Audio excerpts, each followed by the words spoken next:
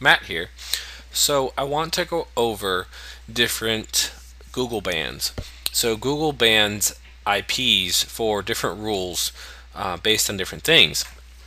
So, for instance, if you have a basic keyword like cook, that has one set of IP ban rules. But if you use advanced operators, like say I put in URL cook in title food, that is a different level. So I can actually have IP addresses and proxies, for instance, that are banned from using advanced operators like this and return an IP blocked, but will search for just regular keywords.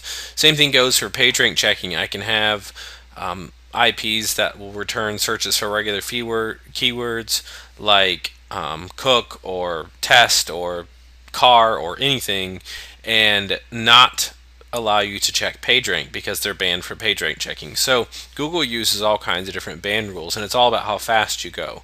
So for instance, if I wanted to uncheck the multi-threaded harvester here, so I'm using the single-threaded harvester like this, then I can do that, and we can go ahead and we can search for something here. Now I've got a proxy in here that I've already got banned for advanced operators. So if I hit start harvesting, we'll see an IP block.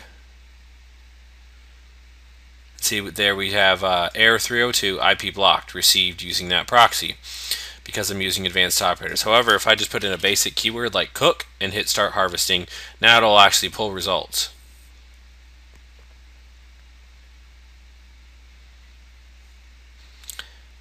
And so it's starting off slow, but you can see it's pulling results and it's not returning an immediate IP blocked. So there's just a simple example of how one IP address from Google can return different things. Now that happened to be with the Google down here, google.com, and that's just in Spanish, but if I go regular google.com, it can have different ban rules, but we can do a test with that as well, for instance, and see there it's pulling results. And then if we go up here and do something like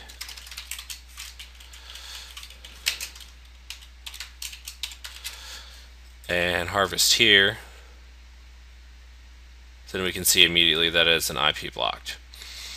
So, and then we can go ahead and do PageRank checking, for instance, and see that it's checking PageRank. So it's checking PageRank with that proxy, yet it is not allowing it to pull advanced operator searches, and it'll do regular keyword searches.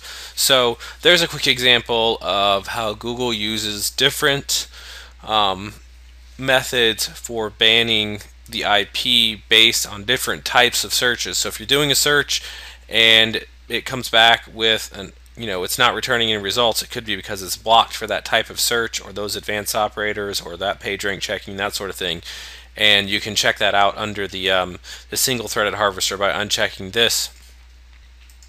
The other thing you want to know is that when you use the proxy harvester, either the new proxy harvester or the old proxy harvester, it only checks for basic keyword searches. So it does not check advanced operator searches, it doesn't check for PageRank. So you can have proxies that can pass the Google test, but then you throw in some advanced operators like this and they can fail. And that's because they're banned for those but not for the other, and the proxy harvester only checks for basic keyword searches, it doesn't check for anything else.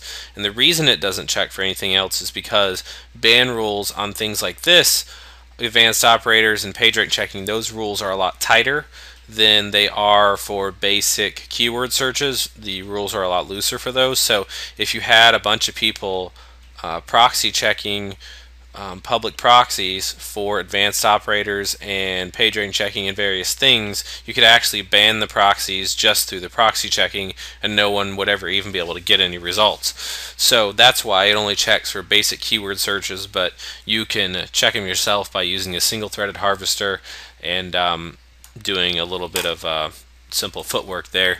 And that is how Google bans different IPs, or bans IPs based off of different rules.